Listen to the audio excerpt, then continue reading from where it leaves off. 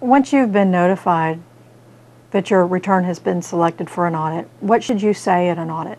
If you have chosen not to have representation at an audit, then everything that you say during your audit will be recorded in your audit file. So you want to make sure that you give accurate, relevant, honest answers to any questions asked by the IRS agent.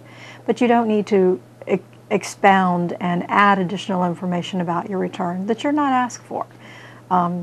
Adding lots of information to the IRS audit can just possibly expand audit issues that you don't need to delve into. When you are selected for an audit, remember that there's certain items on your return that are going to be selected.